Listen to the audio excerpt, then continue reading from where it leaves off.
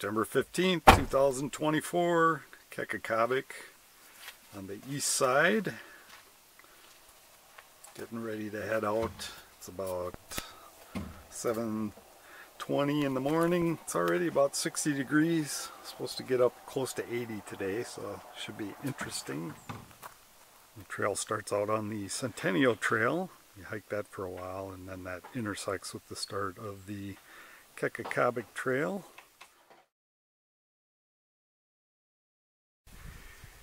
And this is the spot where my brother was able to get cell service and buy his fishing license.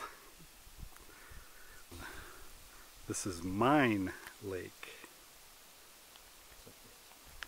And we might be on a reroute, I'm not sure.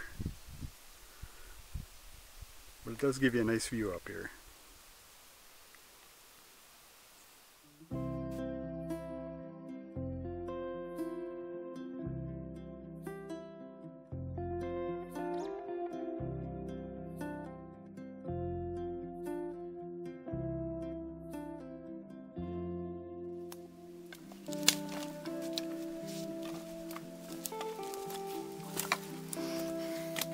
Made it to BWCAW.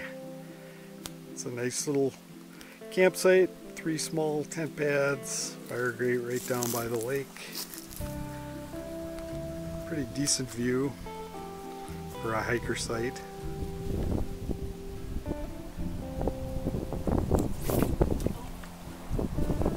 I turned 60 this year, so I've noticed it's a little bit harder to put on the miles, just a little bit.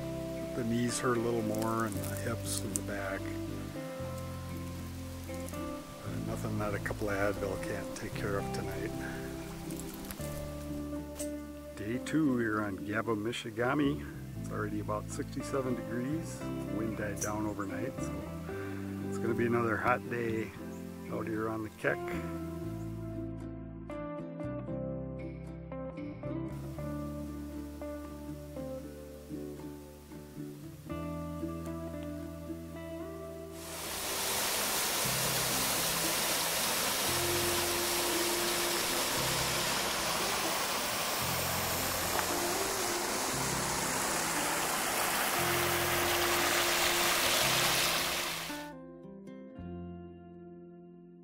Climb after the bridge, but then you get treated to this view.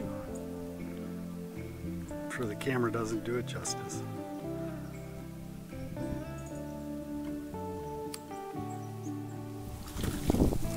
How are you gonna land it though? That steep rock. That's a decent smallie.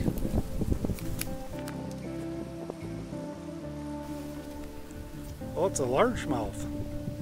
Alright. Oops, let me get you in frame. Someone found an old moose skull here at the Strupp Lake. This is, I don't know, I think it's Strupp. Strupp Lake campsite.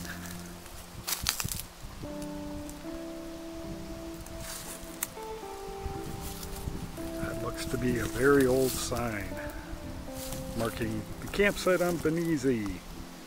First campsite off the spur trail. It has not been an easy day to get here. With temperatures in the 70s, we had to take it slow and drink a lot of water. Actually not all that slow. But now we have an easy out in the morning. Just 6 more miles.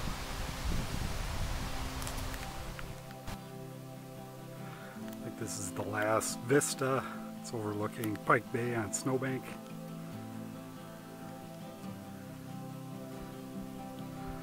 I thought there used to be a sign here, but looks like there's been some blowdown. Maybe that wiped it out. Wednesday, 10 a.m. We have finished the Kek. Just had 3 observations. The west side is a lot faster than the east side as far as pace of hiking. I had expected a lot of brush on the trail because it was such a wet spring, but it's actually pretty clear, so overgrowth and brush was not a problem. And best of all, I didn't have to shimmy underneath a single tree.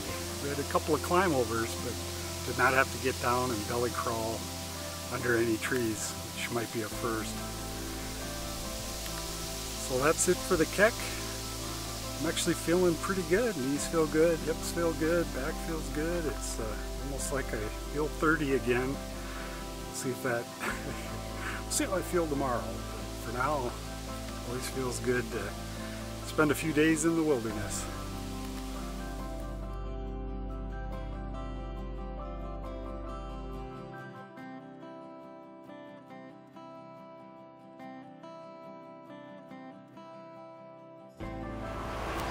Hungry Hippie Tacos in Grand Marais. The food here is really good.